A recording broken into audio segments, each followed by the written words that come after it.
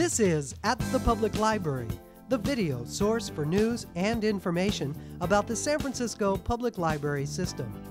This month's show features a look at the Tibetan Sacred Art and Books exhibit now on display at the main library, a listing of Chinese New Year celebrations at neighborhood branch libraries, and an encore presentation of a branch profile featuring the Excelsior branch library.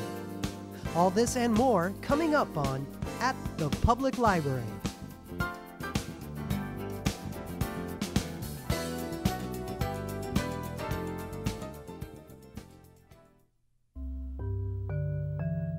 December 16th through March 15th, the main library's Duet Gallery welcomes Tibetan Sacred Art and Books, an exhibition which celebrates an outstanding collection of works compiled by Dharma Publishing in Berkeley. Located on the main library's lower level, the exhibition displays Tibetan sacred art portrayed in intricate wall scrolls used for meditation and visualization practice. Also shown are the technical means of preservation and the human commitment that has made such an endeavor possible. We had the opportunity to speak with the exhibition coordinator, Barry Shieber, about the exhibit and the work of Dharma Publishing. The Tibetan Sacred Art and Books exhibition represents 25 years of research and 25 years of scholarship collecting the books of Tibet. After the Chinese invasion of Tibet in the early 50s and 59, many of the texts were lost because the Chinese destroyed about 6,000 monasteries. And the remaining texts, the few that got out into India, were in jeopardy of being destroyed by humidity and heat and dirt and the dispersion of all this type of knowledge. Tibetan texts were on block prints, so each single thin sheet of fragile paper was sandwiched between two boards. So you had a body of knowledge that went back 2,500 years to the Buddha and had been handed down faithfully all this time that was in danger of being lost to the world. So Tarthang Tulku Rinpoche, who headed this whole project, who was a Lama in India at the time, having left Tibet, and came to America to help preserve this whole body of knowledge. It turned out to be a vast research project, a vast printing project that culminated at the end of 1995 in 755 atlas-sized volumes of books. That's the largest Tibetan Buddhist text in the world, the largest collection. It's a compilation of well over 5,000 texts. One set is 755 volumes, and we printed 108 sets. So that's 80,000 volumes, and each book weighs about 5 pounds. And it's printed on acid-free paper in the finest ink available. And as you can see by looking at them, they're just beautiful books. But the research effort behind this project is as large as basically cataloging the Library of Congress from start. It's huge. I mean, there's so many different texts from different times. And in Tibet, you know, you'd have a monastery in one remote area. And even though in mileage it might not be far, you'd have these huge mountain ranges between monasteries. So it was kept very separate. It was the knowledge was very dispersed. This is the first time in history that all this has been collected, put into one large edition that will benefit so many people in the future. We think we've preserved about 75 to 80% of the text of Tibet. So Dharma Publishing, this is only one part of what they do, but it was clearly a purpose is to save this whole endangered culture or this ancient body of wisdom. One of our purposes is each year we have a peace ceremony in Bodh Gaya, India, where we take the text and return these to the Tibetans and the people living in the Himalayan effort. So it's really a wondrous story that this began in India so long ago, 2,500 years ago. It finally makes full circle to it's manufactured and produced here in California, and then we ship it in a vast shipping effort back to the peace ceremonies, and these texts are returned to lamaseries and monasteries and to practitioners of Buddhism, because you need practitioners to explain the text. The whole project, you know, it's a 25-year effort. There was research done. There was just small things. What type of paper do we use? What type of printing press do we use? How do we stitch it? Stitching was a big deal. We ended up with a 17th century method of binding the books called the French groove binding method. So we went back, you'll see in the video, our stitcher was made in 1905. It was sitting in someone's warehouse in New York. And we wanted to stitch these books so that no pages would fall out. You know, durability was essential. So we went back, we looked at, they said, yes, you could do this, but you'd be able to produce about 1 book a day. And we had 80,000 books to do, so we said our timetable is a little shorter than that. And we figured out through working with all this how to do 40 books. And this continued to happen. Time and time again, people said this can't be done, and we could do it. Then we gold stamped the covers. I mean, step by step, anyone who knows the printing process, there was a tremendous amount of detail. So you'd have to have huge critical path. How are we going to get the paper here? How is it going to be stored? What are the logistics? How do we move these books the way a set of books is 2 elephants or some size like that? How do we do this? It was a massive organizational and leadership challenge. Some of these are mandalas. This is mandalas here. Some of these are paintings of Buddhas. And these are very much instrumental in the whole text. Each text, the first 120 volumes, or the first 108 volumes, contains a tanka. And these are what these are called. These are called Tibetan tankas, which are wall hangings or wall scrolls. They were used for visualization practices and meditation practices. They go hand in hand with the text. Getting these particular paintings that are so beautiful and so colorful, we had to write museums throughout the world. Looking over here on this wall, I know these came from Bhutan, which are very unusual tankas. Most people haven't seen this type here.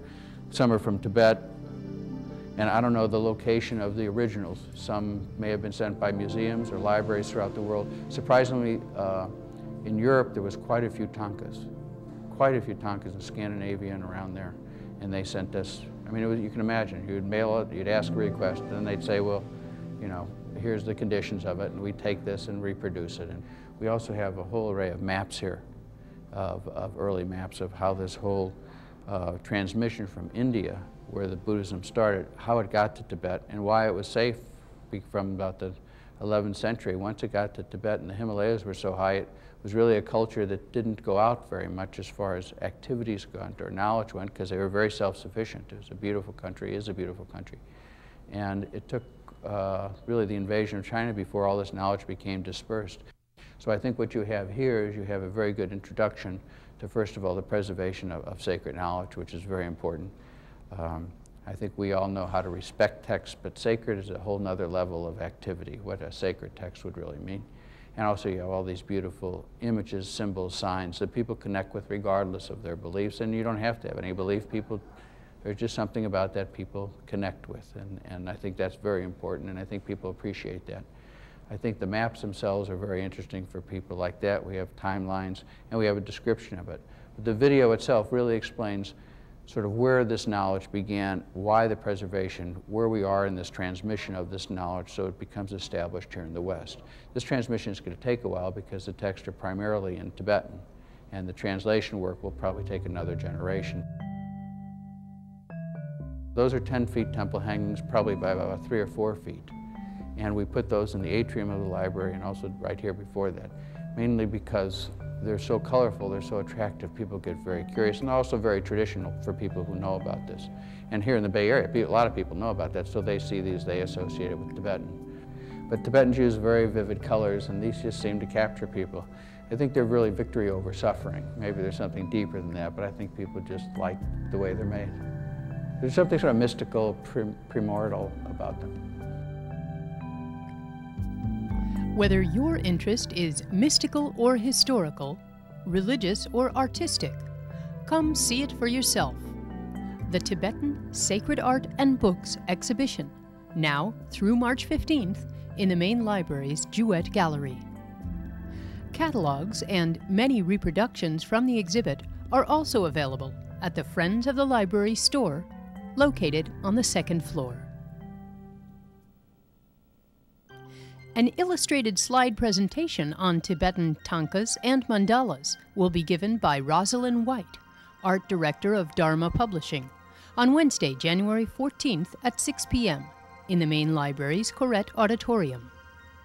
The following Wednesday, January 21st, Sylvia Gretchen, Research Director for Dharma Publishing and Dean of the Nyingma Institute, discusses the processes and efforts involved in the preservation of these rare texts, also at 6 p.m. in the main library's Corrette Auditorium. Come celebrate the Year of the Tiger at the San Francisco Public Library. Chinese New Year celebrations will be taking place this month at branch libraries throughout the city. Come join the fun with a Chinese lion dance and martial arts performance. The festivities get underway on Saturday, January 17th at the Sunset Branch at 10:30 a.m., the Ortega Branch at 11:30 a.m., the Parkside Branch at 12:30 p.m., the Merced Branch at 1:30 p.m., the Noe Valley Sally Brunn Branch at 3 p.m., and finally on Saturday, January 17th at the Portola Branch at 4 p.m.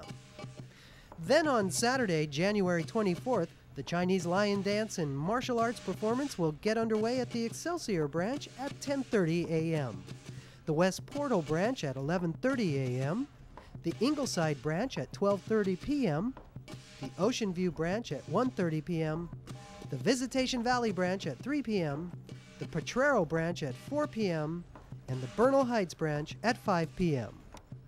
On Saturday, January 31st, the Chinese New Year celebrations will continue at the Marina Branch at 10:30 a.m., the Richmond Branch at 11:30 a.m., the Anza Branch at 12:30 p.m., Park Branch at 1:30 p.m., the Main Library Children's Center at 3 p.m., the Chinatown Branch at 4 p.m., and the Year of the Tiger celebrations at the San Francisco Public Library will conclude with the lion dance and martial arts performance at the North Beach Branch at 5 p.m.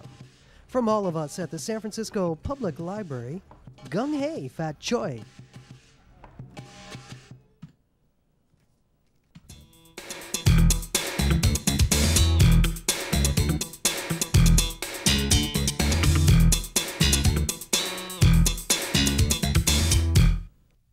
Hi, I'm David Schwabe here at the Excelsior Branch Library with another At the Public Library branch profile. Built in 1967, the Excelsior Branch serves the large and culturally diverse Excelsior and Outer Mission districts of San Francisco and was one of the last neighborhood branch libraries to be built in the city. Located on the edge of the busy Excelsior District commercial strip at 4400 Mission Street, the Excelsior Branch opened to the public on October of 1967 and was officially dedicated on June 12, 1968. The simple modern structure with its straight lines, peaked roof, and large reading room window was designed by the architectural firm of Appleton and Wolford. The original construction cost of the branch was just under $322,000. The branch contains 8,200 square feet of floor space and is capable of holding up to 53,000 volumes. We have what's called an open floor plan in our library. The children's area, while separate from the adult, is an artificial separation. There is no separate complete room or separate floor. It's a one-floor branch, no basement, no mezzanine, and it's just a book wall that separates the adult space from the children's space. The branch also has a large meeting room that's used for branch programming and is available for community use. A meeting room is one feature that the two previous storefront Excelsior branch libraries did not have. Branch library service has been a part of the Excelsior since 1925. Well, the first one was on Ocean Avenue, about 75 or 100 feet off Mission Street. It'd be only go one direction, Ocean Avenue, and that's towards the ocean. From there, it starts there. I used it as a child, and that lasted for so many years, and then the bank of Wells Fargo Bank wished to expand, and they expanded into the area where the library was and built a new branch. And then they moved across the street from the present branch, which is now a foot doctor's office, and that was quite a large branch. The store was about 20, 25 feet wide, about 100 feet long. So it was a big improvement over what was up the street. So I can sort of thank Wells Fargo for moving us out. I used that library. I was present at the dedication of that library when Mayor Robinson dedicated it. It was a very successful affair. On October 21, 1966, Mr. Jebe, along with Mayor John Shelley, attended the groundbreaking ceremony for the current Excelsior branch, which had come about through the efforts of concerned and dedicated Excelsior residents, especially Mr. Jebe. It's interesting, the thing that encouraged me to do this, I was in business just up the street in Jebe's camera shop, and accidentally I had learned that this part of the city, this outer part of the mission, had the largest number of school children than any part of San Francisco, which of course took in City College. There was nothing on Ocean Avenue, a little small branch, and over in Bayview, the little small storefront also, all the way out to Daly City. The biggest branch was down in the Mission and a little one up on Cortlandt Avenue. And we had the largest amount of school children and one of the smallest libraries. So at the time, I just sort of got interested in it.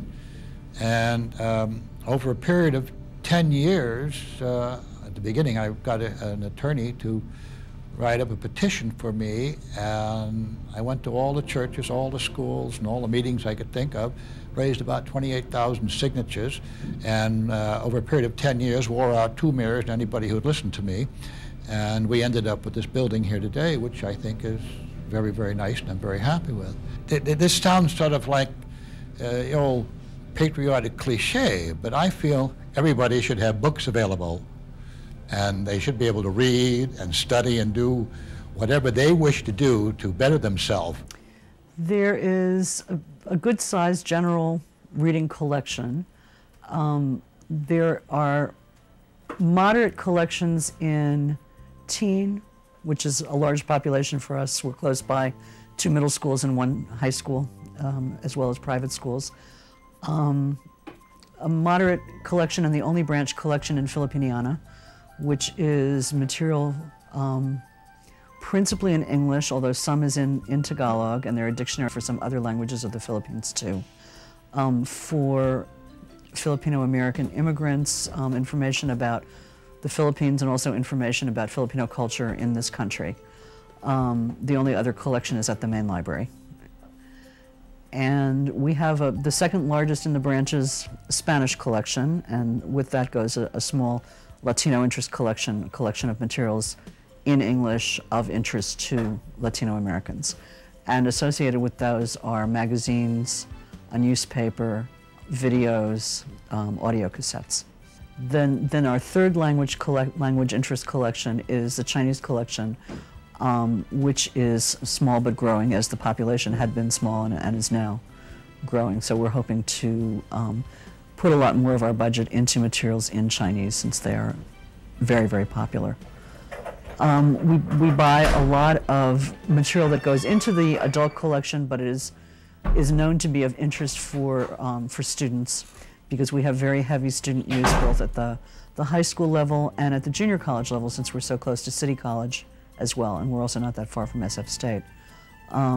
So we buy a lot of extracurricular materials, not textbooks, but materials that help to back up the curriculum in a school at that level. There's a reference collection. Certainly we're a resource branch, so it's a somewhat sizable reference collection, and it's separated out from the rest of the collection too. Most of it is out on the floor and browsable. Very little of it is behind the desk and paged. We have a large children's collection as well, and within children's, the languages of the community are also represented. There is a sizable Spanish and a Chinese collection there. The Excelsior branch also has a growing video collection that includes nonfiction, how-to videos, as well as popular movies. Patrons will also find a varied compact disc collection, a collection of books on tape, language learning cassettes, and a very popular children's video collection. The branch provides access to the internet and a large number of online databases through the San Francisco Public Library's computer system. The Excelsior branch presents a variety of programs for children and regularly schedules film programs, story times, and lap sits for toddlers. Occasionally, the Excelsior branch will present programs of interest for middle schoolers and teens, like babysitting workshops and a series on teens and the law. On the first Saturday of each month, the Excelsior branch hosts a citizenship workshop in Spanish and English, sponsored by La Raza Centro Legal. We began this program maybe 4 years ago, 3 or 4 years ago, when we wrote grants to the State Library to beef up our very small, at the time, Spanish language collection.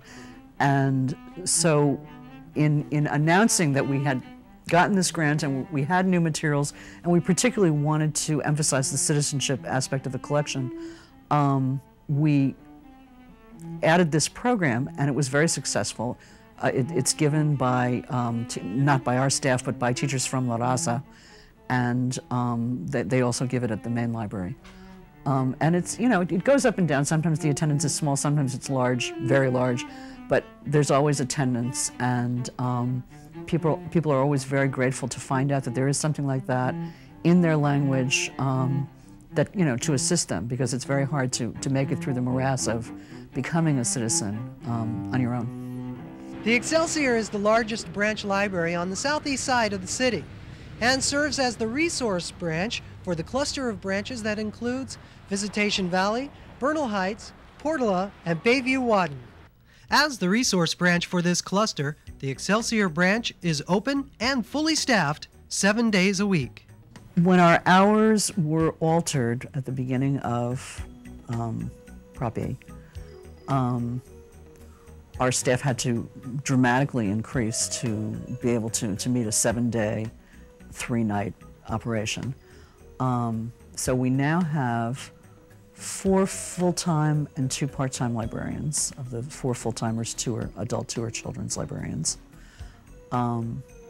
We have 2 technicians and a library assistant full-time and 3 part-time library assistants. Of those 6 people, 5 of them are bilingual or trilingual in languages of this community, and we have made a real effort that that would be so, that we would find and seek out people who did speak these languages. And the librarians are a more limited crew. We're not able to find as many linguists among the librarians. We have 1 Spanish-speaking librarian at this time, and no Chinese-speaking or Tagalog-speaking. But we've been luckier with the technicians and assistants. And we started out with 10 pages, and now we're down to 5. That's been a terrible loss for us. We've had a hiring freeze for the last year or so, and haven't been able to hire pages. Can't hire them now. They're also a part of the speakers of languages for us. They are the youth of this community for the most part. The pages usually hire on in branches in the community that they live in. So they have real community ties. They're the children of the community, become young adults, and they speak Spanish and they speak Chinese and they speak Tagalog, and that's been a real blessing for this branch in communicating with our patronage. Over the last few years, the Excelsior branch, with its versatile and talented staff and a solid collection of resources, has experienced a sharp increase in circulation and usage. The large functional design of the branch allows the library to easily adapt to the changing needs of the diverse community it serves. I'm David Schwabe for Branch Library Profiles. See you next time. The story of the San Francisco Public Library System, from its simple beginning with a collection of 3,000 books to the recent completion of the state-of-the-art New Main and Civic Center, has been chronicled in the beautifully illustrated book, A Free Library in This City. Written by noted author and historian Peter Booth Wiley, A Free Library in This City also contains specially commissioned essays by noted Bay Area literary figures, accompanied by original artwork by noted local illustrators. The illustrated history of the San Francisco Public Library, A Free Library in This City, is available at all San Francisco public libraries and may be purchased at local bookstores or at the Friends of the Library gift shop in the New Main. A Free Library in This City was published pro bono by Weldon Owen Publishing to commemorate the opening of the New Main, and all proceeds from the sale of the book benefit the San Francisco Public Library. For your information, SCORE, the Service Corps of Retired Executives, is a national organization of retired business executives that provide technical and managerial counseling and training to people starting or operating a small business. SCORE will be offering free 1-hour business counseling sessions every Wednesday from 10 a.m. to 3 p.m. in a study room of the Business, Science, and Technology Department on the 4th floor of the main library. The library is offering free workshops about obtaining American citizenship. Sponsored by Centro Legal de la Raza, the citizenship workshops are on the first Saturday of the month from 11:30 a.m. to 1 p.m. at the Excelsior Branch Library, and every fourth Saturday in the main library's Latino-Hispanic Community Meeting Room from 10 to 11:30 a.m. All the workshops are conducted in Spanish and English. All Library Commission meetings are held in the Corrette Auditorium on the lower level of the main library. The San Francisco Public Library Full Commission meets the first Tuesday of every month at 5:30 p.m. The Finance, Operations, and Building Committee meets on the third Tuesday of the month at 4 p.m. And the Planning and Policy Committee meets the third Thursday of the month at 4:30 p.m. If you've got some legal questions, the Volunteer Legal Services Program of the San Francisco Bar Association offers a free legal advice and referral clinic the second Saturday of each month in the main library's Latino-Hispanic Community Meeting Room at 10 a.m. And for you Russian readers, the San Francisco Bibliophiles meet for their monthly book discussion group from 2 to 4 p.m.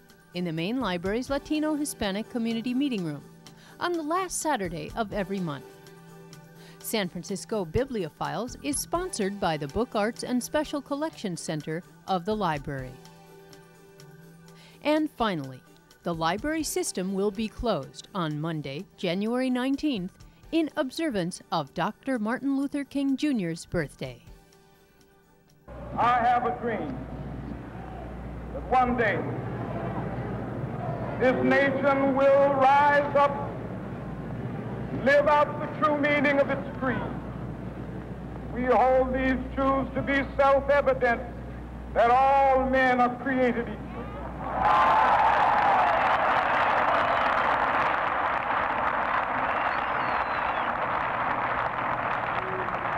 I have a dream.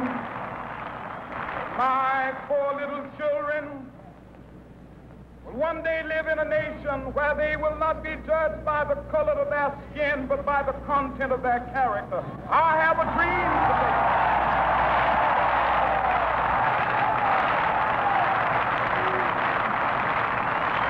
With this faith, we will be able to work together, to pray together, to struggle together, to go to jail together, to stand up for freedom together, knowing that we will be free one day. This will be the day when all of God's children, black men and white men, Jews and Gentiles, Protestants and Catholics, will be able to join hands and sing in the words of the old Negro spiritual, free at last, free at last, thank God Almighty, we are free at last. To read more about Martin Luther King Jr., check out these titles available at the San Francisco Public Library. Martin Luther King Jr., To the Mountaintop, by William Roger Witherspoon. Let the Trumpet Sound, The Life of Martin Luther King Jr., by Stephen B. Oates. And Martin Luther King Jr., A Documentary, Montgomery to Memphis, edited by Flip Schulke. The main library has a large collection of non-fiction VHS video cassettes available for borrowing. Included in the collection are programs about Martin Luther King Jr. and the Civil Rights Movement.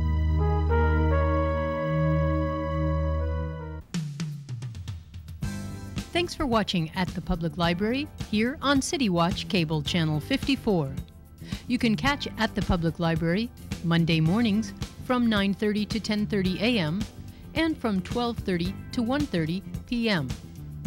Friday evenings from 8 to 9 p.m. and Saturdays from 12 noon to 1 p.m. See you next time.